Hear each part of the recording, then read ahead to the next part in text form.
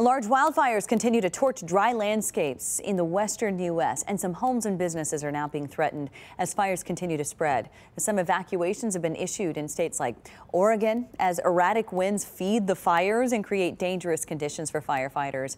Former meteorologist Stefano DiPietro is here with the latest updates.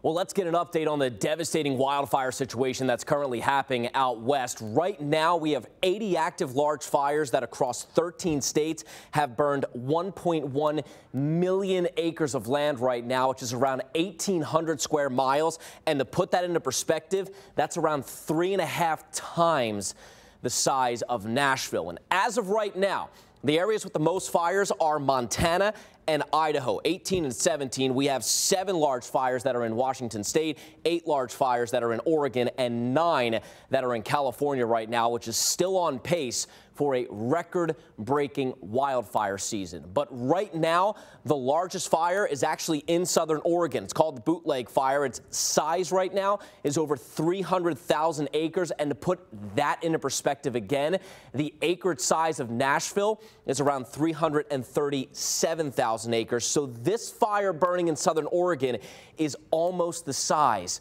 of Nashville. And as of right now, it's only around 25% contain. It's going to take some time to certainly contain that one. Nationwide, we've had just under 36,000 wildfires that have burned up to 2.5 million acres. This time last year, there were just around 29,000 wildfires that have burned just over 1.8 million acres. And the smoke from these wildfires continues to spread. Those fires are all the way out west, but remember, as the smoke rises into the atmosphere, the upper level winds pick it up and transport it across the country. So don't be surprised if we see some hazy skies here in Middle Tennessee due to some of that wildfire smoke.